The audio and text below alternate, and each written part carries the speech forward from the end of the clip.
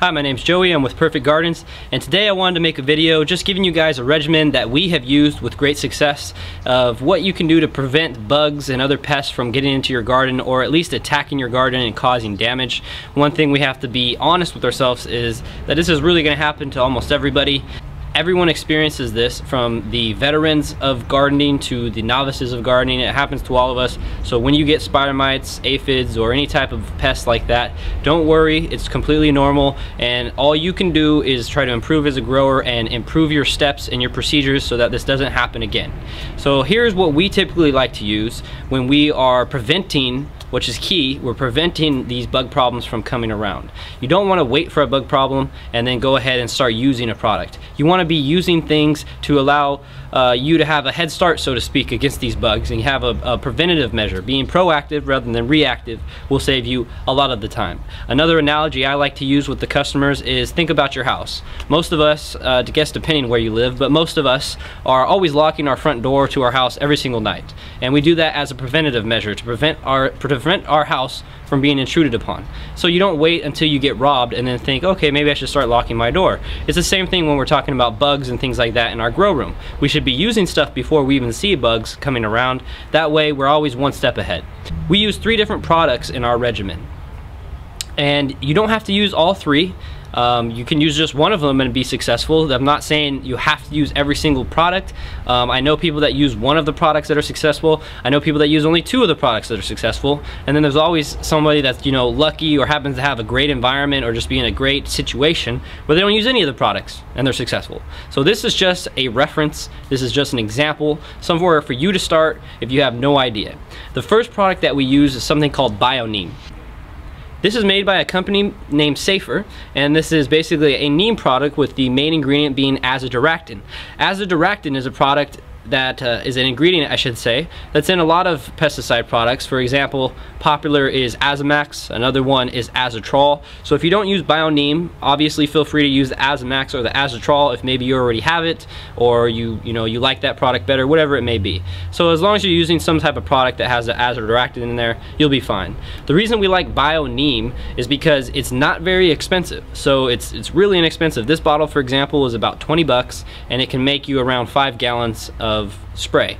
So the other products are a little bit more expensive, and they are more concentrated as well, so it justifies the more expensive price tag. However, we've had a lot of really great luck with this BioNeem product. Of course, it's Army certified organic, so you don't have to worry about anything in that regard.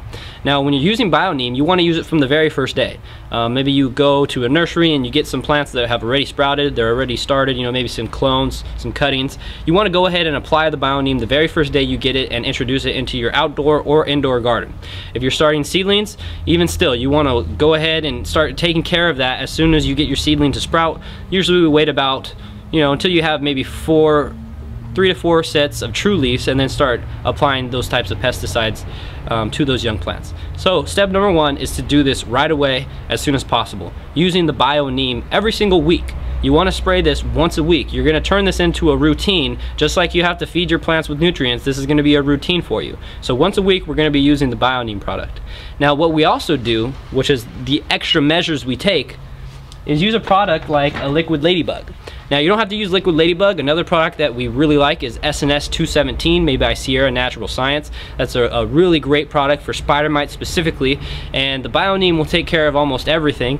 These types of products are more meant for spider mites specifically, which is really the most common bug problem I've seen both online and in store. So most people get spider mite problems. It's not to say that you won't have other problems, but spider mites are usually the #1 problem.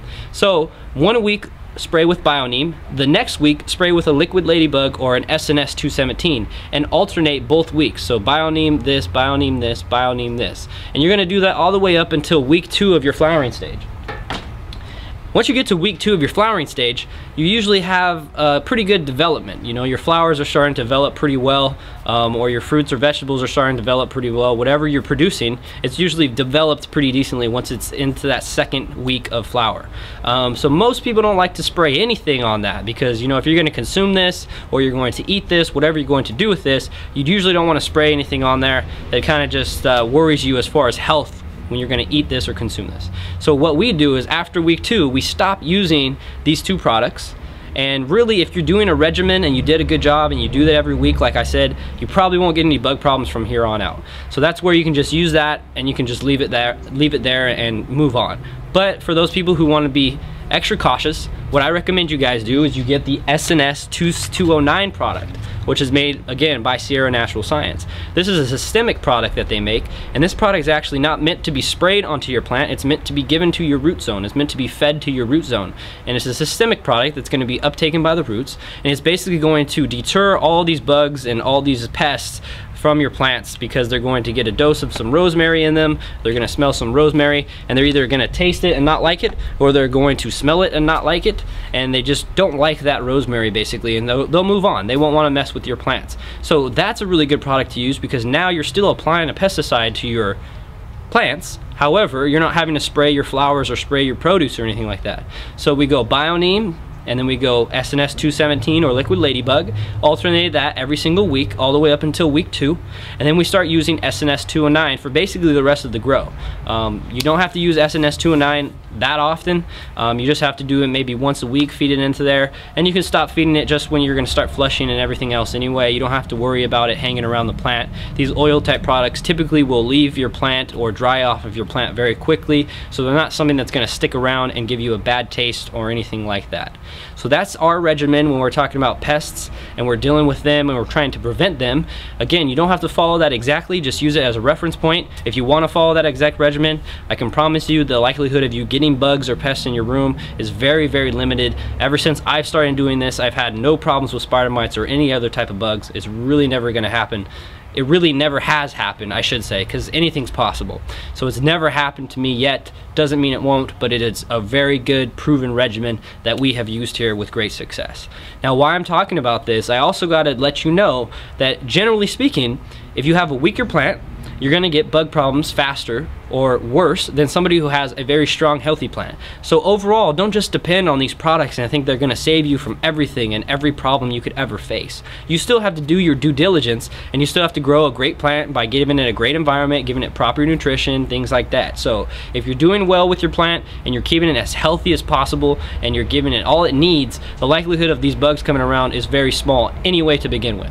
So some people grow just perfectly and they have a great environment and their plants are super healthy and they don't use any of that stuff, and they don't have those types of problems. You know, maybe they'll just use the neem because the neem's just a really great organic spray that never really hurts anything. So just keep that in mind. Don't grow your plant like crap and then expect to use these products and prevent your problems. You know, you're gonna have problems if you have bad plants. Bugs are attracted to plants that are weak and attracted to plants that are potentially even dying. So keep that in mind. I hope this video helped you and gave you a little bit more direction on what you can use or what you should be using when it comes to these problems. Of course, there's plenty of options on the market. This is just our example, and this is just us sharing some advice with you guys. Any questions or comments, go ahead and leave it down below. We always love to hear from you, and have a great grow.